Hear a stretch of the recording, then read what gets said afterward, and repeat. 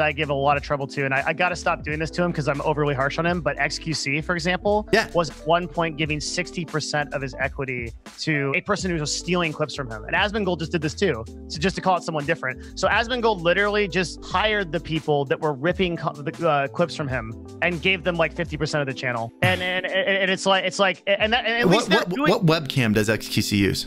I don't even. I think he uses like a Logitech C920. Yeah. That guy makes enough money in a day to buy the camera I'm using right now. He could be future-proofing himself, turning himself into an established broadcaster, and hiring people to help put a team around him to be making solid YouTube content and solidify his career forever.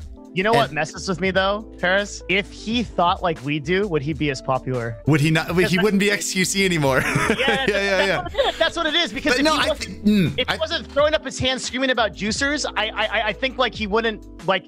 We know this, but we're also not 20K. Dude, I think if Logan Paul can do it, if Logan Paul can be the Chad who's a 5-head behind the scenes, I think XQC can do it. Yeah. Like, I don't think you have to sacrifice what makes you good on stream. You bring something new to your other content, and you turn yourself into a legitimate content creator while still maintaining your integrity. What you consider integrity on the live streaming platform. It's not that hard.